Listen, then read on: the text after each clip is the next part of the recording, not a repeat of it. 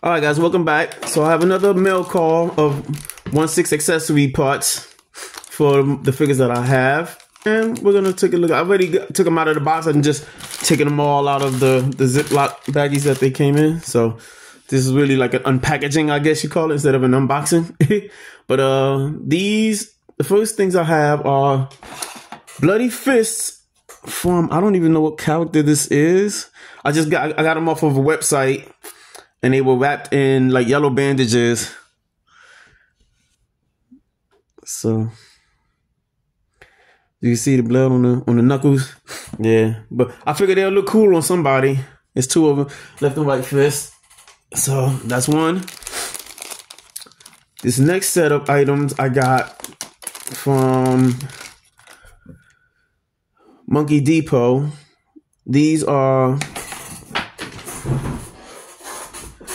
from the Gangster Kingdom Vera figure. This is her right trigger finger with the ring on it, and her left gripping hand. And this is going to be for a kit bash that I'm working on from another female figure, where she's going to be holding a sniper rifle and a briefcase in the left hand. So that's why I bought these. They were like $1, $2 a piece. And then the third hand is from a Black Panther figure from Hot Toys. I bought this for my T'Chaka figure because I want to get that brown wooden looking hand shield that comes with one of the other Hot Toys Black Panther figures. It's like a tribal looking shield, and the T'Chaka figure didn't come with a gripping hand. At least not if he did, then I probably lost him when I first got the figure. But I didn't see any gripping hand, so I had to buy one for him to hold his shield. So that's what this hand is for. And it has gold accents on the knuckles just to match the gold on him. So I thought that was cool. What do I do with that other plastic baggie? This third item, I might have to.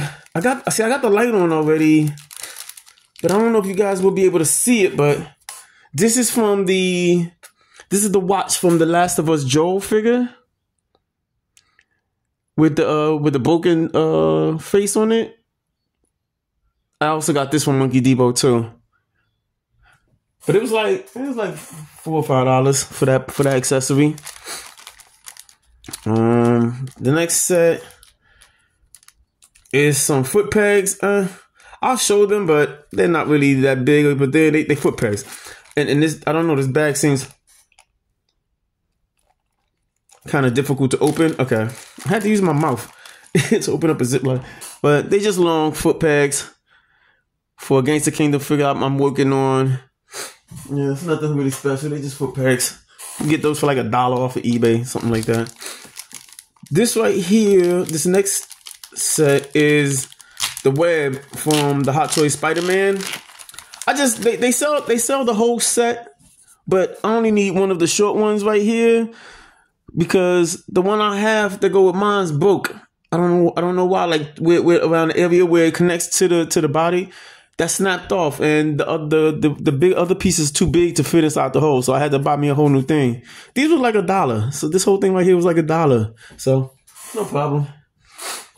And then the last thing that I bought, let's get this out of the way. Let's get you are garbage. Last thing I bought was a stand. This is the blank stand with it look like concrete on the thing from Monkey Depot. I forgot what figure it comes with. I want to say Aristocrat, but I could be wrong. But they still have them though. And this is going to be from my 1973 Wolverine figure. Hot Toys had already sold one, but there's another company, I think called Ad Toys, that just got put one on pre-order for much cheaper than Hot Toys, which I'm going to get, which I'm waiting for. But I seen this base and I wanted the base now. So I was like, yeah, I might as well get it while I can still get it. You know what I'm saying? But that's it for now. Snaps and plays. And I like these, but I wish more companies would do this, is not put the name on the base. That way you can use different bases with different figures. You know what I'm saying? And make them more versatile. And then you can sell them easier. You know what I'm saying? Without the name on it. Just give us a nice looking base and then just leave the base blank. I mean, unless you have to, like certain, I don't know, Iron Man figures, I guess. you can put the name on it. But just for regular figures, you don't need to put the name on there because I want to be able to make them versatile, you know? So, yeah. But that's it for the mail call today, guys. Follow me for more. Any comments? Like, comment, and subscribe. Any comments you have, questions you have, let me know in the comment section, y'all. Bye. Thanks for watching.